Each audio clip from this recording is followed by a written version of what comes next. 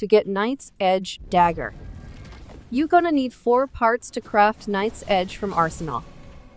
Knight's Edge form, Knight's Edge sprite, Knight's Edge essence, Knight's Edge shell. 3 of them you also have to craft. First, you will need complete Huntmaster quest called A Worthy Opponent. After completing the quest, you will unlock the boss, Riven the Devourer. From this boss, you will get Knight's Edge essence and Devourer's Talon. Second, you will need Prismatic Arcanite for Knight's Edge form that drops from the Argent Hand.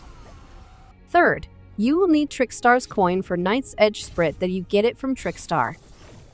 You can find Trickstar in Expedition.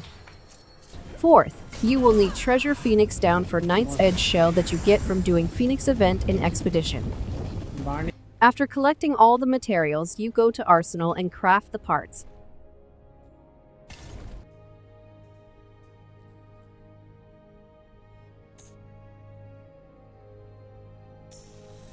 The golden.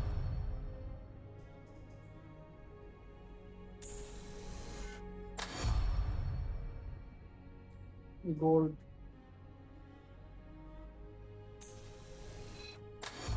After crafting all parts, you can now craft the Knight's Edge dagger.